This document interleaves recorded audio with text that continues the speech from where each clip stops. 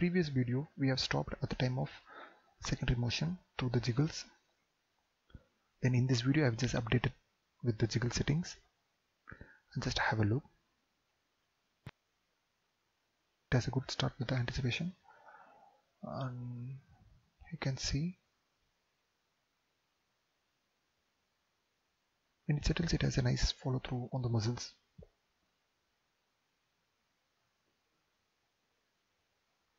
But there is no effect on the tightness of the muscles. Whenever the muscle gets smaller, there is no tightness. These things can be fixed through this flex settings. These two muscles has a default settings.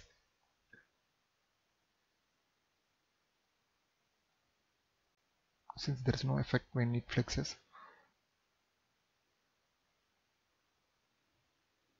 So let's work on the muscle 3 of this tricep muscle. I had set some values for the contraction. When the muscle gets contracts, means when it gets smaller and everything, the straightening, everything I had set, but all this gets affect when this tension value applies from 0 to 1. So whenever it flex, means these two bones comes closer, this clavicle and the upper arm comes closer, obviously the muscle gets smaller. So that time this tension values gets updated from 0 to 1. So to automate this value, I would be going with the help of those two bones, where I need to find the angle between these two bones, which means chain bone 1 and chain bone 2.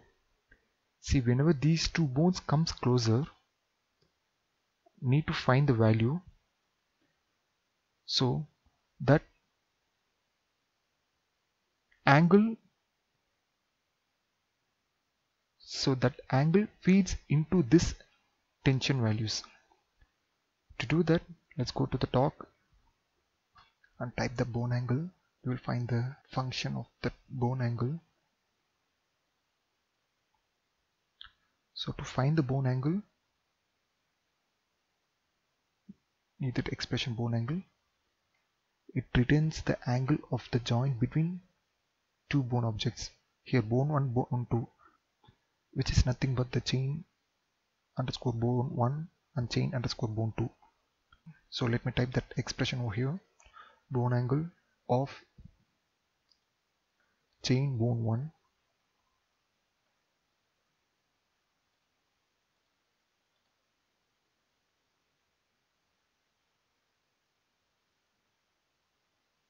and chain bone 2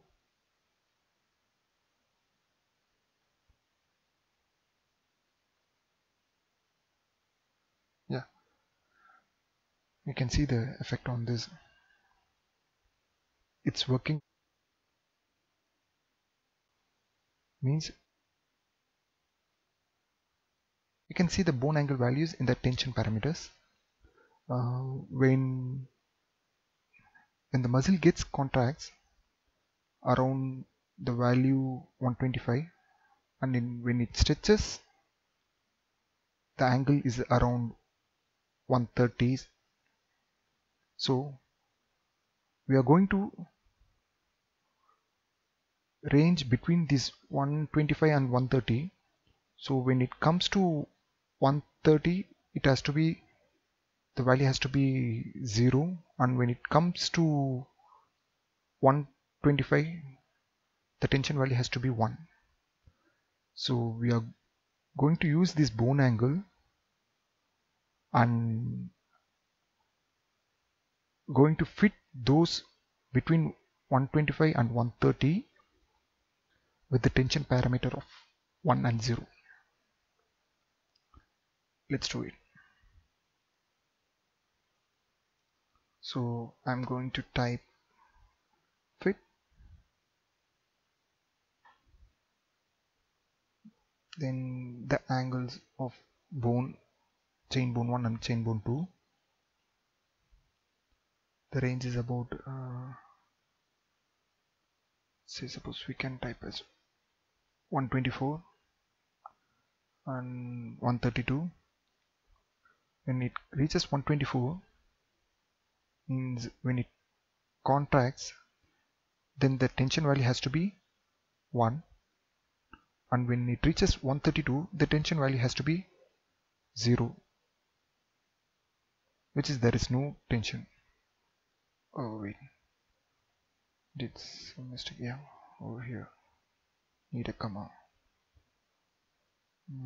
Okay, let me update the timeline.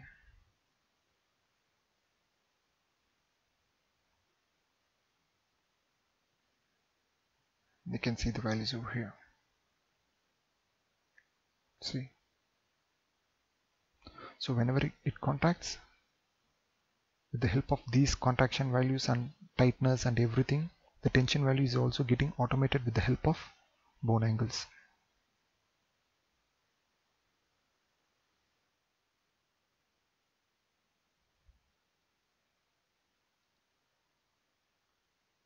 Now I have updated the tension parameters for the remaining muscles of muscle rig 3, muscle rig 4, rig 5, 6, everything. So you can see the variations over here from the different bone angles. Okay, and you can even animate the muscle rig handles to avoid the penetrations between the muscles. And while settling also you can see those variations well.